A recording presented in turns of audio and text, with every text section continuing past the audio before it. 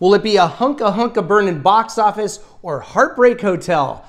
That and more on my latest exclusive box office overview.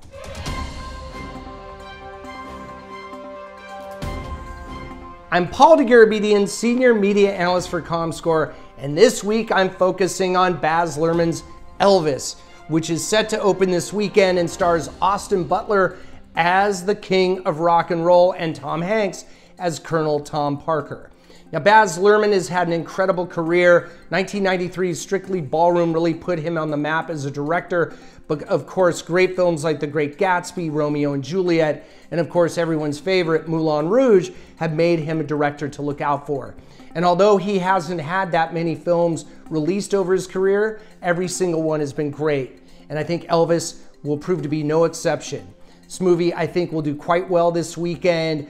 I've noticed, though, through our Comscore data, that generally musical biopics open fine. They don't generally open anywhere near $100 million, but they generally hang in there for the long haul. And with the great reviews thus far for the film, and certainly huge accolades for Austin Butler's portrayal as Elvis, this looks to be a real winner for Warner Brothers.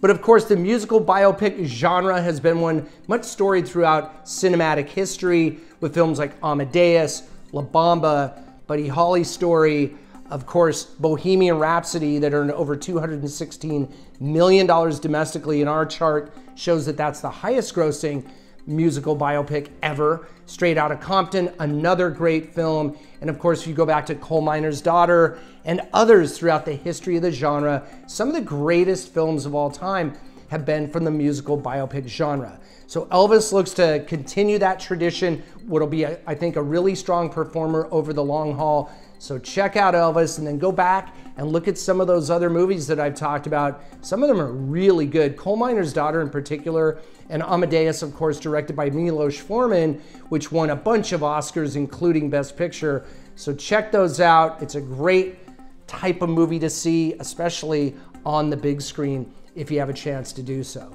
So I'm Paul Dergarabedian, Senior Media Analyst for Comscore. I'll see you at the movies.